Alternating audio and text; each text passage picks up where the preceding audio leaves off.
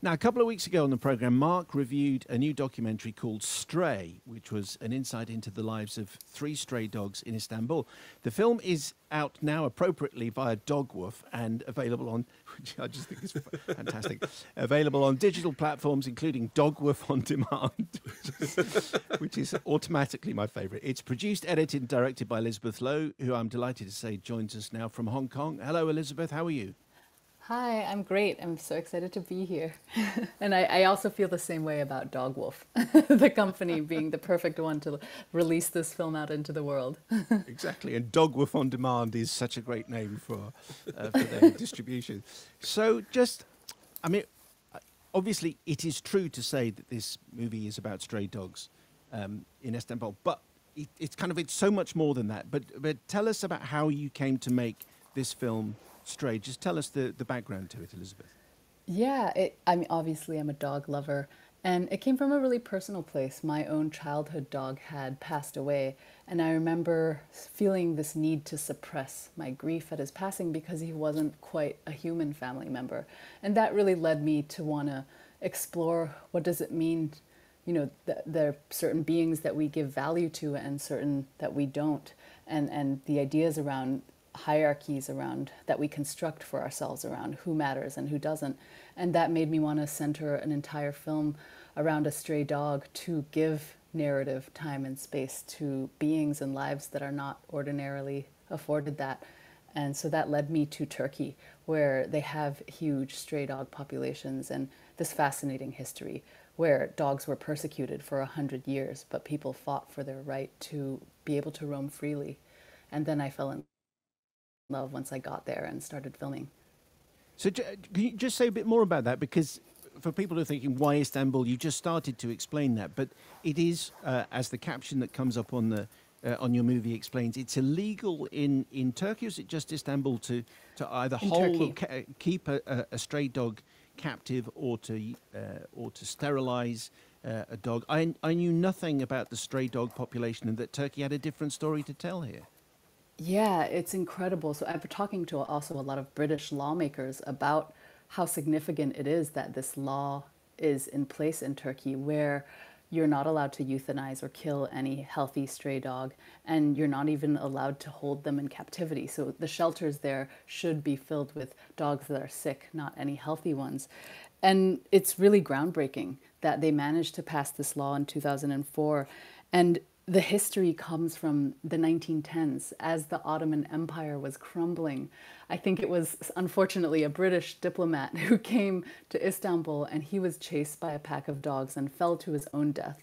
But in retaliation, the British government forced the ailing Turkish one to round up all of their stray dogs and banish them to a nearby island where they would starve to death. And shortly afterwards, huge earthquakes broke out, and then huge fires broke out, partly because there were no dogs to warn citizens of it. And so the people of Istanbul saw the exiling of the dogs as a curse on the city and the country. Oh.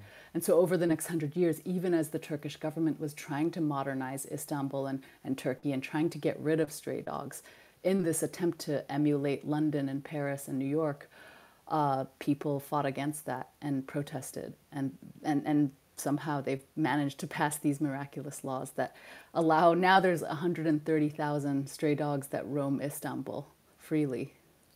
And I mean, that's a fascinating story on its own. But you tell us the Yeah, story. Well, we follow for your movie Zeytin, Nazar, and Kartel. I think I've got the pronunciation roughly right. Anyway, yes, but we that's start with correct. Zeytin. What an astonishing star! How on earth did you find these dogs that are the stars of your film? Oh yeah, Zeytin is truly a star, and that's something I've realized over time.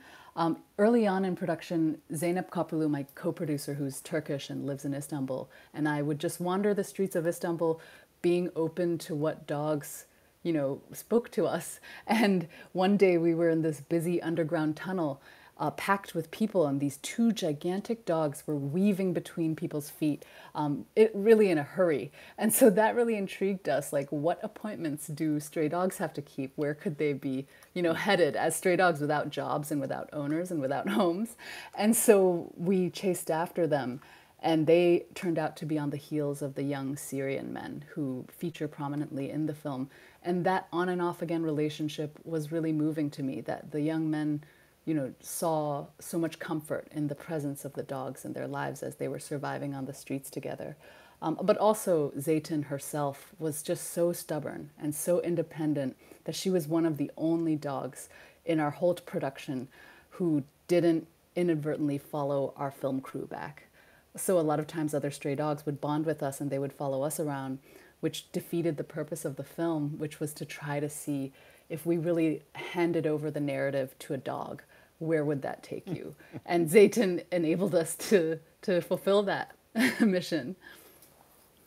One of the things the film does is it uses quotes from Diogenes, and Yeah. it kind of intersperses these with the footage that we see. And I think one of them is, humans live hypocritically and artificially and would do well to study the dog. And you've talked about the way in which the dogs actually lead us to, a dispossessed homeless population within the city. I love that idea that what's going on is more than just, look, we're following around a bunch of dogs to see what their life is like. In much the same way as Katie, which was a documentary about cats in Istanbul, had a kind of philosophical conundrum at its heart. There is, or at least it felt to me, that there is a wider message about the world in which we live, about people and animals and the sense of community in which we live, that sort of sneaks up on you during the course of the film. Yeah, completely. I'm so glad that you perceive that. With Diogenes, he was this Greek philosopher who modeled his own way of life after street dogs. He decided to not have a home. He decided to not be married because he felt that by not being complicit in all the things that make our human society tick, he could observe it better, the same way that stray dogs, he believed, did. And so the film is really this cinematic attempt to put that ancient philosophy in practice. If you watch dogs watching us, what does that reveal about humanity and also dog culture? And in following stray dogs, I also knew from the outset that because stray dogs aren't allowed typically into private spaces, the types of populations that they would be encountering would necessarily be people and other beings who are always on the streets, whether it's the young men from Syria trying to make a living in Istanbul, or women who are taking to the streets for a women's march, or musicians busking on the side of the street. I always sort of knew that a stray dog in Istanbul, they're able to cut across different sectors of society, and I thought it would be an interesting way to look at Turkish society at that point, but just people in general. There's also a fascinating thing that you catch conversations between people who seem to be speaking completely frankly and almost unaware that the film crew are there. And I wonder whether, I presume obviously it's a small crew, but did that happen because their attention is on the dogs and they're not interested in the people with the cameras? Yeah, I think the dogs were our passport into a lot of these conversations that ordinarily people would be perhaps much more self-conscious or shy about, because we would explain to people we're making a film about what a stray dog like Zayton hears and sees around her. And once you gave that explanation, everybody sort of, their guards were down. And also because I am a foreigner and I don't speak Turkish, I think that also, having I didn't understand Turkish, so I couldn't understand what anyone was saying. I was almost dog-like in the way I was moving through the world. But I would get the transcripts back and be amazed by what people were saying in front of the camera. So that was a real privilege. We have one of the many running sort of jokes on the program, Elizabeth, is about Jaws, the movie, because Mark always says it's not about sharks, it's not about the shark, and then I always say, well, it is, and then we have this sort of pointless conversation. But I think one of the triumphs of your film is that all of those points that Mark and you've just been talking about is right. We are a part of the lives of the Syrian refugees. We do hear conversations, the snatch conversations about elections and evictions and demonstrations and marriage and that. But your film is still about the dogs. It is still about this unique story, because when we see, and I think most people might be braced for some terrible act of cruelty, which I don't think it's a spoiler to give away, doesn't actually happen in your movie, that the dogs are treated with respect, that the attitude to these stray dogs seems different to what it might be in other countries. Yeah, I was really struck by how it felt like the human citizens of Istanbul seemed to see the dogs as just other citizens, like that they would either give them space or they would approach them in a friendly way. And I really like what you said about how this is, at the end of the day, this is a film about dogs also, because and I don't want to use dogs as metaphors or animals as metaphors, because I think their stories are just as worth telling as ours. And I remember early on, people would always be very confused when I was pitching the story. Like, whose story are you really trying to tell? Is it humanity's or the dogs? And over time, as I was just trusting in Zeytin's life and how it interwove between all these different populations, I realized, our story as humans and the dog story are deeply entwined and inseparable in our evolution and even in the way Zeytin's life unfolds. And definitely I was really struck by, even when dogs are nuisances, like when they're in a dog mob barking at each other, the people, they'll break it up with, water hoses, but people tolerate that. And I find that incredible that a society has decided collectively that other beings have a right to exist, even if they're inconveniences occasionally. You must have had your heart in your mouth, as we do as viewers, many times. And there are many moments where I think it's Zeytin who sort of lies down in the road, and there's a roundabout, there's like 5 lanes of traffic, and they just lie down in the street, and you're filming these dogs. There must have been many moments where you were thinking, this dog is going to die, and I'm going to be filming it.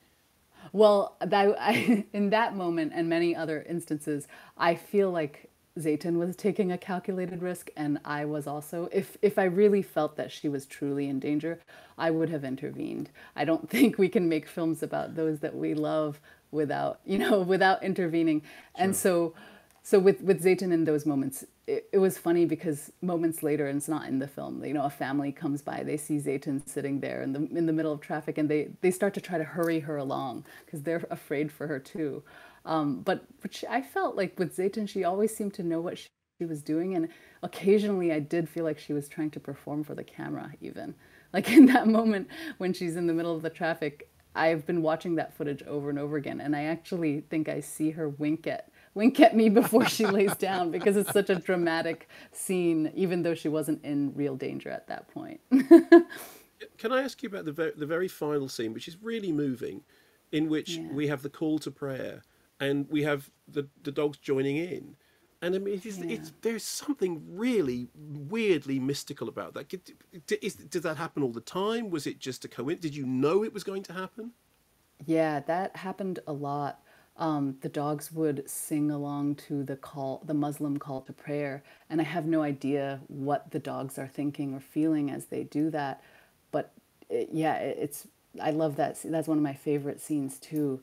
And I was always just very moved by it, that they're a part of our lives. They understand us so deeply, but also who knows what they understand. But it just feels like we have such a deep and profound connection with dogs. Yeah. And that scene sort of exemplifies that. Yes, I think so. And I'd written that down specifically for that point, just to make sure that we talked about that, because it's one of those astonishing moments that you capture. And soon after, and that's the end of the film, and then one of the first organizations that you thank, Elizabeth, is the Animal Rights Federation of Turkey. I was just interested to see that, and what did they make of your project? We actually just very recently collaborated with them to host a virtual online Turkish premiere of the film, where it was a fundraiser for the Animal Rights Federation. And they are in this place where they're trying to pass more laws to increase the protections of dogs. Because even though the laws say that you're not allowed to kill them and you're not allowed to, hold them in captivity, it's not always enforced. So of course there's going to be violations of that. So we are trying to work with them, and I think for them the film has been, I hope, is useful in celebrating what Turkey has achieved and hopefully continues to preserve that.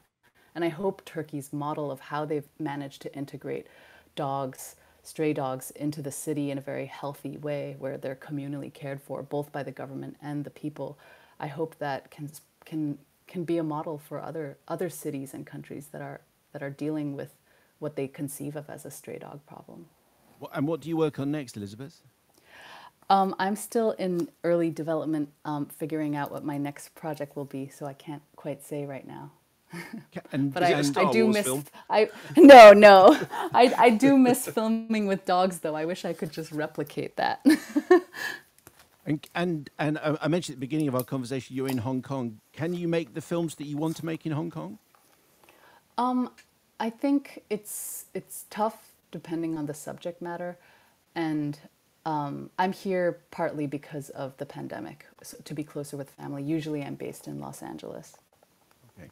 Well, as you can probably tell, Mark and I absolutely loved Stray. You can rent it, you can buy it on digital platforms, but get it on Dog Wolf on demand just to have that on your screen.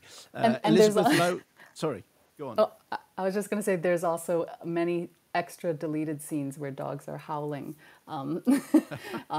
in Dog Wolf on Demand's, I think, extras.